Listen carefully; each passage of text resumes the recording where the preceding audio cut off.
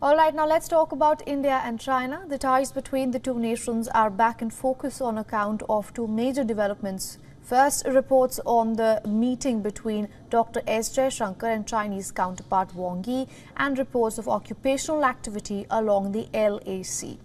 In the latest, External Affairs Minister Dr. S. Jaishankar and his Chinese counterpart Wang met on the sidelines of the Munich Security Conference. This is the first in-person meeting between the two in about 6 months.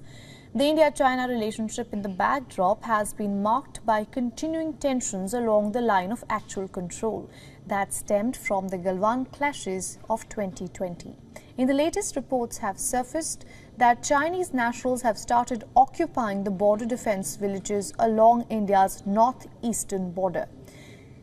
Now, these are the Xiaokang border defense villages.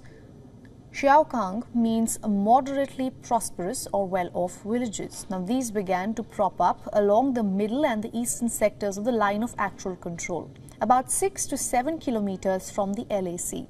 Needless to say, this is a concerning development as this could amount to an escalation in the ongoing tensions.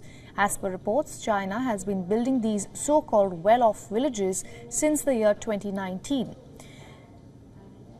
Vacant up until a few months ago, these are now being taken by Chinese nationals opposite the Loit Valley and the Tawang sector of Arunachal Pradesh.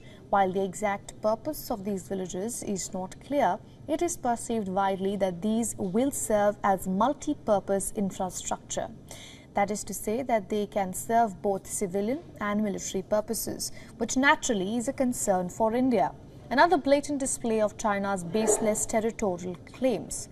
Earlier, as a response to these moves by China, the Indian government announced its Vibrant Villages program. This was done in 2022 in a bid to develop its own modern villages in areas along the line of actual control.